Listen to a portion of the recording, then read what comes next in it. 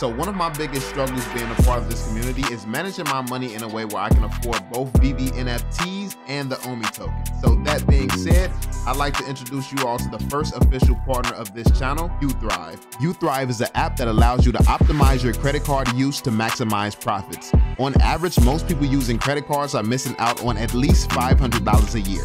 You don't have to pay for anything at all. Before you make any purchase you normally make using your credit cards, UThrive will analyze your purchase in seconds and tell you which of your credit cards will give you the highest cash back and rewards, saving you hundreds of dollars a year. Doesn't matter if you're grocery shopping, getting gas, or planning a trip. Anytime you spend money, save money with UThrive. Yo, what's going on, y'all? I'm Cavell Anderson, and we're back with another Veve and Ecomi video. In this one, we're going to be checking out a video from a content creator in the community, and he's actually going to be breaking down some of the things that he feels that Ecomi and Veve needs to actually develop NFT games. And I guess this is coming from some big person in the gaming community or something like that. So yeah, we're going to jump into that. But before we do, I wanted to address a comment of the day from the last video. Somebody commented on that video. They said something along the lines, one guy invested $4,000 into Veve that doesn't give them any credibility. Now, if you're looking for things like that for credibility for Veve, you're way out of touch with what's going on here. Veve has had credibility from the beginning. The second that I looked on this app, saw Batman, and saw that it was officially licensed from Warner Brothers, like that was the end of that. Like there was no credibility needed. Like only complete morons can come to the conclusion that Veve's a scam or this or that when they're partnered with some of the biggest brands in the world. So let me get this straight.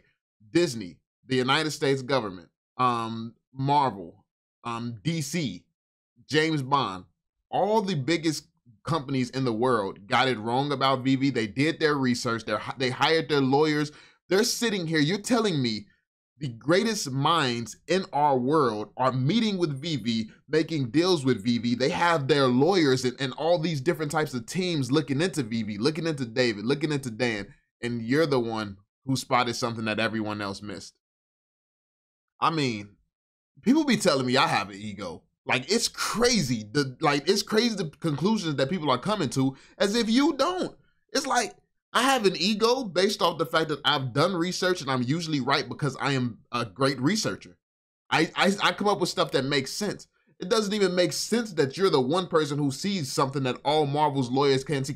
Could these be the greatest con artists in human history? Absolutely. They could easily be the greatest con artists in human history. But they have a business track record. Like this is one of those cons where if it's a con, nobody will ever see it coming. So you just sitting here being skeptical for the sake of being skeptical. It's not like you're right. It's just you're skeptical about anything. So if something goes wrong, as long as you're skeptical about any and everything, one of your skepticisms is going to eventually become true. I mean, it's just that simple. So yeah, this Veve has already proved all that it needed to prove, and then now that it's finally been able to do the cash outs and stuff like that, KYC. I mean, there ain't really nothing to really debate or talk about at this point. They're delivering. They're constantly delivering now. So, I mean, it is what it is. Like, people are getting used to the timelines. Those of us who have been here, we know that things are going to take time. People are starting to realize just how long it's going to take. So, I mean, it is what it is. Let me know what you all think, though. But we're going to jump into it. Tech executive revealed the missing piece that Veve and Ecomi needs to do to develop NFT games. So, we're going to see what this is about. Drop that thumbs up, subscribe, and turn on notifications. Yeah, let's get it, y'all. What's up, you guys? This video is a section from my latest interview with Saxon Sawai. He's a double Donny owner. Yes, the NFT that has a price of $100,000. He's a specimen collector. Oh, he's a double Donny owner? I didn't even know somebody like that was in this community. I ain't gonna lie to you. An actor, a stunt double, a martial artist, and most importantly for this video, Saxon used to own a boutique game publishing company. So he has his insider perspective into the gaming industry. So I asked him a few questions related to gamification in Veve. I love his answer, so I want to share with you guys right away. If you find it helpful, please give this video a like, hit the subscribe button, and let me know what you think in the comment section below. Let's get to it. How do you see the future of gamification on Veve? Is that something possible? Is that doable? And is that even the future of NFT? Yes, I believe it's the future. Oh, what am I seeing? What is this? Somebody in the Veve community must have made this. That's crazy. Bro, what is this footage right here? This actually looks like some stuff that you would see on Veve for sure. Like, that's crazy. The future of NFT. Yes, I believe it's the future, but also, right, there's also gaming is a very tough ecosystem to crack, right? Anybody who's in the gaming world will know that it's not easy to make a game that everybody wants to play. And Right. you've seen a lot, so you've seen a lot of big companies that have had like their massive hits, um, and Candy Crush, Angry Birds, and all of that. But it's very hard to sustain that momentum, right? It's very hard to come out with another game and another game, and then Bro, if like I'm listening to what he's saying, but this I have never seen this before, fam. I've never seen this. So this freaking gameplay in the background, that is fire. Like that is fire. But I mean, yeah, it's pretty sick. I ain't gonna lie to you, it's pretty sick. But are they racing in actual cars? Like I don't understand how to work in augmented reality. It's one thing virtual reality and stuff like that, but augmented reality, are you really finna be sitting here running and stuff? Like how does it actually work? Or yeah, that's the weird thing because you have to really be looking at this stuff. So that means to race down the street, you would have to be running or something or driving, and that wouldn't necessarily be safe. So yeah, I don't know. Like anyway, this is completely off the topic. to create that demand for long periods of time. So I think Veve has all of the right partnerships to create a great game, but it's gonna be tough if Veve just wants to develop a game ecosystem on their own. It's very tough to make something like that successful. I think what they should look. And also, he's bringing up a lot of good points.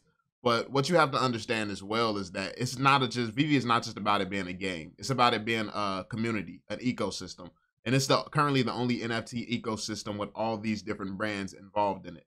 So you have your Disneys, you have your Spider-Mans, you have all of this stuff that can be within a metaverse. And in this metaverse, you can just have mini games. You could just have tic-tac-toe, but put some of these characters' faces on it instead, or something like that. Put their faces on the pieces, or like just like some simple mini games, and then an ecosystem and environment. You have land, you have buildings and events going on.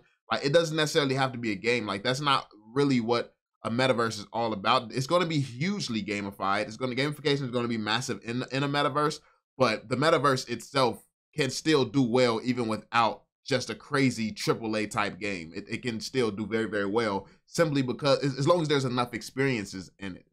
So with just the right mini games or the ability for the fans to create their own mini games, because I would be creating a bunch of escape rooms. You already know this. So me just being able to get on, create escape rooms and stuff like that, and then I offer up, like let's say I want to start offering up very, very valuable collectibles. Like if somebody lets me like somebody wants to auction off a Donnie or something who supports the channel or something, so I'll put that at the end of my level. Everybody's going to want to be on that because you have the chance to win 100K. Like so the stuff like that, events like that, and it's always going to be something somewhere in the Veveverse that's hot. And no matter who's doing well, yes, some people might be doing well if a lot of people are at your area, so you're going to be getting paid right then and there. But no matter who wins, if you're an Omi token holder, you win. Like we all win. Like we all are going to win because at anywhere in the Veveverse that does well. So let's say one person in the Veveverse is friends with like all the famous people. So they're bringing in Snoop Dogg, 50 Cent, like Jeff Bezos. Like they're bringing in a bunch of random people and having events with these people. While that may not be benefiting me, the event itself is going to benefit me as an Omi holder. So I mean, really, no matter which way you spin it, like this is a easy win for everybody involved. But gamification to actually be a contender with things like Fortnite and Roblox, it is going to take a lot more. Look at, and of course I'm just a fan, right? I'm not an executive at Veve, but just based off of what I've seen in the ecosystem, I think it would be smart for Veve, now that they have a big load of cash, to look at acquisitions, right? You look at what Disney is doing, right? Like Disney doesn't make their own games, right? Because it's so hard. Right. Even all of these big companies, right? A lot of them don't make their own games. So it's gonna be in the partnerships, in the future partnerships, and maybe even in acquisitions, right? Facebook, to me, let's take a prime example. Facebook, they're not, to me, Facebook is not innovative. They're not an innovation company, right? I mean, the idea of Facebook was actually stolen, and Instagram was bought, right? So they have these really, but they're very powerful companies, right? And so I feel like at this time during the bear market, you're going to see a lot of companies that are struggling now because it's a bear market. Veve has this mass exposure to an even bigger crowd than most of these Web3 companies, right? So if they can take the cash that they have now and look at some of these Web3 companies on sale that are innovating at a high pace, they could buy up the next, the next big thing in this ecosystem. So it might not be trying to make it your own, but purchase a company that has already got that innovative experience and talent. They can take you to the next level, right? Look at what Nike did, right? They bought Artifact. Like Nike wasn't. Yeah, you have a Clonex. Yeah, Nike wasn't about that game of, hey, we're gonna build our own metaverse and we're gonna be the next big thing. They're like, okay, we see this company in its infancy stages innovating at such a high pace. They're gonna be the next big thing, and it's being able to recognize these companies, right? And so when Nike bought out Artifact, you already know that Nike's gonna be a big player in the space, and they're gonna dominate the fashion industry, right?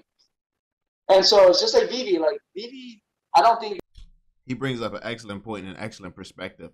I think that that's definitely something that needs to be done. It needs to be done for sure. It's going to be interesting to see which route they actually choose to take, but I don't know if they are innovative or if they can continue to be innovative and just go all the way there. Like that would take David Yu's a visionary, but it's going to take like a serious visionary. And I mean, David Yu has so far proven to be that.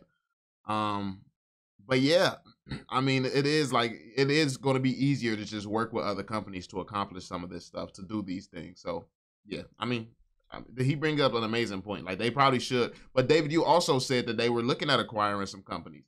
So I mean, that's already on their mind. So maybe they're looking at this the same way already. They just haven't found the right company in the right situation that they can actually afford right now. So they should try so hard to develop their own metaverse and gaming ecosystem, but partner/acquire. And one of the things that Al Khan said, and he said this a while back, right? He said he's working with Niantic, or I don't think he said Niantic, but he said we're working with the guys who created Pokemon Go, right? He said something like that, right? So if that is Niantic, I'm super bullish. Because I already know that Niantic has a working product that everybody has, everybody likes. They have the fan base, and so a partnership with Niantic to create some kind of a game, whether it's a Marvel Mighty's game or Pokemon game or whatever it is, I think that would be a very smart move. So I think partnerships is key, and acquisitions will be key for Veve to bring this to the masses. That is it, you guys. Let me know in the comment section below whether you like the idea of Veve doing merger and acquisition to develop video games. I would love to get your opinions. And also remember to give this video a like and hit the subscribe button below so that you don't miss out on the actionable and valuable insight brought to you by Veve's experts and biggest whales that will help you to make the best decisions. Yeah, so that's dope. A lot of information in this one. A great perspective, unique take. I've never heard it broken down like that and put like that. So yeah, shout out to dude. Definitely appreciate it. I didn't know he was even in this community. So yeah, like it's nice seeing some people that I've never heard from before, and the content actually being very, very good. So let me know your thoughts on it. What did you all think? How do you all feel about that? Drop that thumbs up, subscribe, and turn on notifications, and I will catch you all on the next one. Peace out, fam.